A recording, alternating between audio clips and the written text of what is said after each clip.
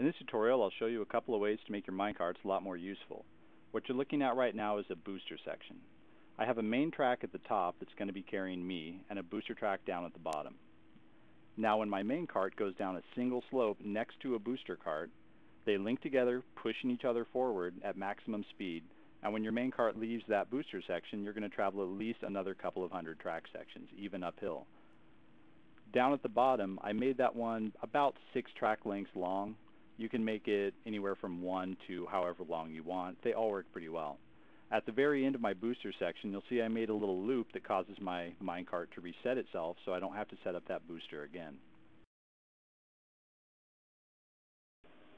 Here we have a track layout that's going to allow us to control what section of track a cart uses depending on which direction it's coming from. As you can see, when a track comes from the left side of the screen, it uses that upper track section, while when it comes from the right side of the screen, it uses the lower track section. It does this by jumping from the straight section of track onto that cornered section of track in front of it. Now we're going to combine the last 2 tricks so that we can get a boost regardless of the direction we're coming from. I just took the direction-based layout from the last example and added a booster section to each side. Using this, I'm going to get a boost whether I'm heading into my mine or on my way back out. Finally, let's take a closer look at exactly how this is laid out. God damn it.